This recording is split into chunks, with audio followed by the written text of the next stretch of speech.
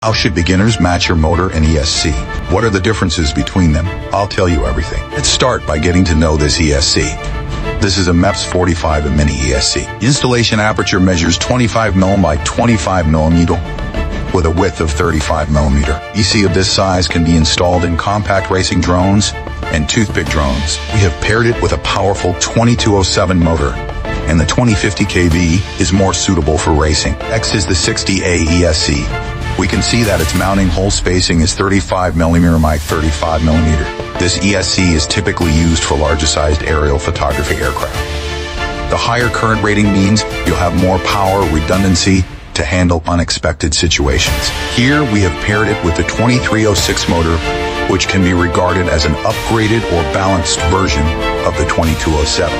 By increasing the diameter, it offers improved efficiency and heat dissipation without sacrificing too much responsiveness, reflecting the current mainstream trend in the market.